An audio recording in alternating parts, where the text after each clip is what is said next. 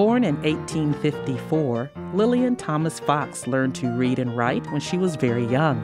She moved to Indianapolis with her mother in the 1880s so she could study the art of public speaking. She became well known in Indianapolis as a speaker and journalist.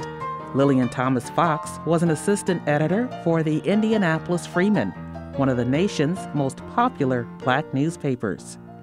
In 1900, she started writing for the Indianapolis News. She was the first black journalist in Indiana to write on a regular basis for a white newspaper.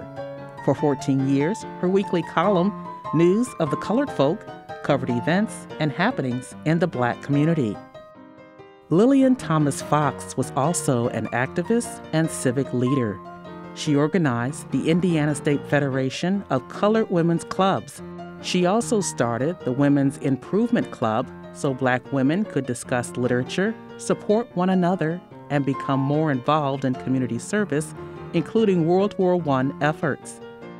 The Women's Improvement Club even established Oak Hill Camp, located in the Brightwood neighborhood of Indianapolis. This camp allowed black tuberculosis patients to get fresh air and treatment. By 1914, her eyesight began to fail and she had to stop writing. Lillian Thomas Fox died on August 29, 1917. She is buried in a quiet corner of Crown Hill Cemetery, marked by a simple stone paid for by the State Federation of Colored Women's Clubs. When she passed away, the Indianapolis Freeman said this: Lillian Thomas Fox worked tirelessly to ensure African American community survival and to end Jim Crow segregation.